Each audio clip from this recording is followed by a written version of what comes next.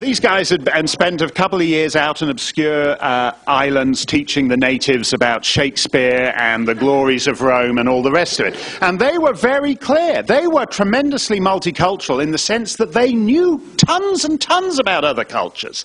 They knew phenomenal things about obscure tribes that nobody else was ever going to hear about. They could speak all kinds of obscure languages that nobody is ever going to speak. And yet, the fact of the matter is, they knew all about these other cultures, but they knew which culture was objectively superior to that. Now you don't need to know anything about other cultures. The great thing about multiculturalism is it absolves you of knowing anything. You go to people who believe in multiculturalism and say, what are the principal exports of Nepal? They can't tell you. They can't tell you. You say, what is the capital? I had this a couple of days after September 11th. I went to Dartmouth College. I had to look something up in the library there. And outside the library, there's a demonstration saying, you know, war is never the answer, one of these things. And these guys were standing around. Elites, people mortgage their houses to send their kids to this place. They go, you know... They go, oh, this war's a terrible thing. They go, well, what you must remember, you've got to address the root causes. And I go, oh yeah, what's that? And they go, well, poverty breeds resentment, breeds desperation, desperation breeds hostility, hostility breeds terror. I said, oh yeah, what's the capital of Saudi Arabia?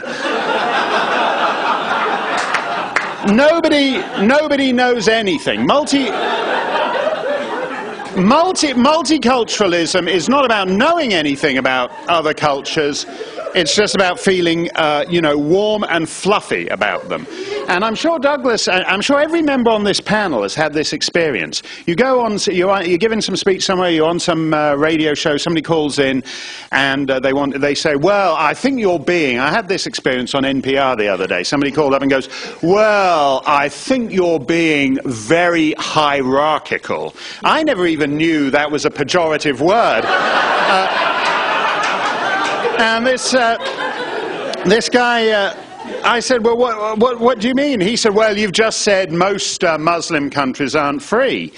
And I said, look, that is a fact. I said, if you take, for example, countries that just have 20% of the population's Muslim, only 3 of them qualify as free.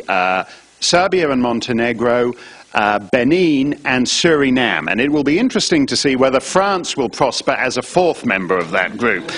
And the guy goes, well, what do you mean there isn't free? They're not free. And so then you start reeling off objective statistics about literacy, about GDP per capita, about women's rights, about votes and democracy. These are facts, what we used to call before the multicultural age, facts. So you reel off 5 facts and the guy goes, oh yeah, well that's just your opinion. I mean, Robert Frost famously said of free verse that it was like playing tennis with the net down. And the trouble with you can't discussing cultural relativism with cultural relativists is like playing tennis with some guy who says your ace is just a social construct. You can't, so that is why it is really the most elusive thing that we have to deal with in our society. It's all but impossible, simply because it's a denial of reality.